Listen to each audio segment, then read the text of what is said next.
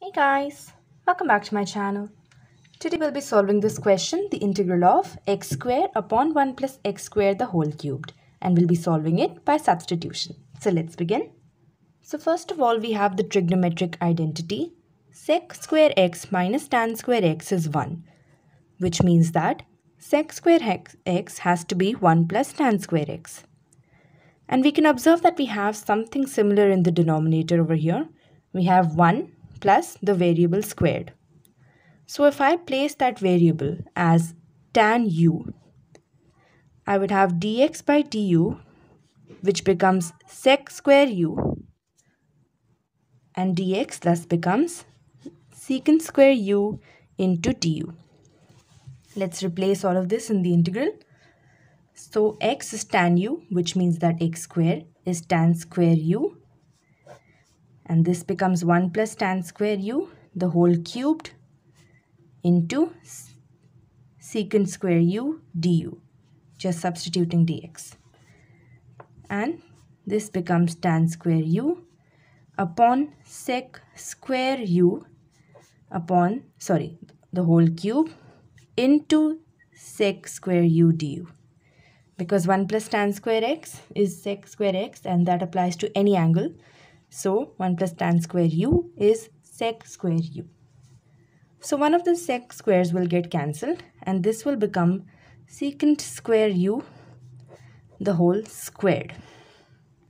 So now I'm going to write all of this in the terms of sine and cos. We have tan, which is sine by cos. So this is sine square u upon cos square u upon secant square is basically 1 upon cos square. So this becomes 1 upon cos raised to 4 because we have the square of the square. So this is the integral of sine square u upon cos square u. Taking this in the numerator, this becomes into cos raised to 4u du. Again, cancelling out the cos square, we would have sine square u into cos square u. And you can observe that we can write this as the integral of sine u into cos u the whole squared. And this can also be written as the integral of sine of 2u upon 2 the whole squared, because sine of 2u would be 2 sine u cos u. So the 2 and 2 would get cancelled. Let me write that down. Since sine 2u is 2 sine u cos u, sine 2u by 2 would be sine u cos u. So now we have the integral of sine 2u upon 2 the whole squared. So this becomes the integral of sine square 2u upon 4. We can take 1 by 4 outside because it's just a constant. And now we will be deriving how to write sine square 2u in easier terms. So we know that if we had cos 2u, we could write that as cos square u minus sine square u.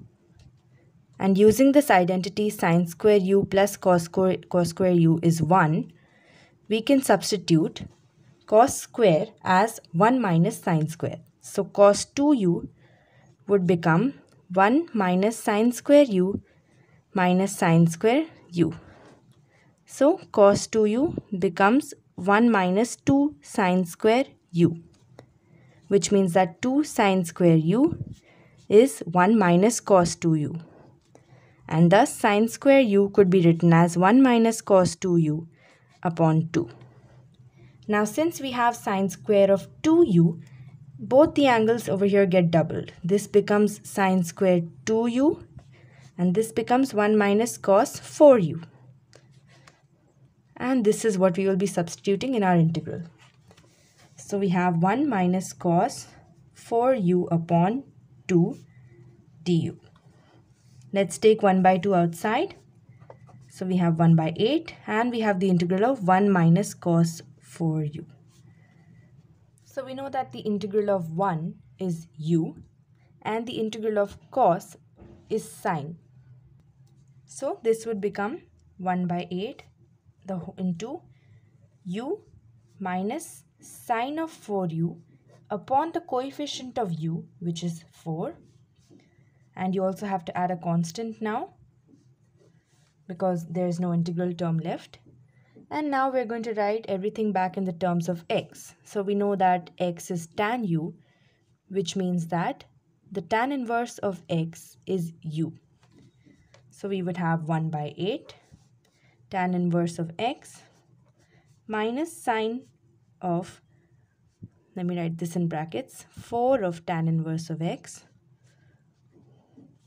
upon 4. And that's the final answer.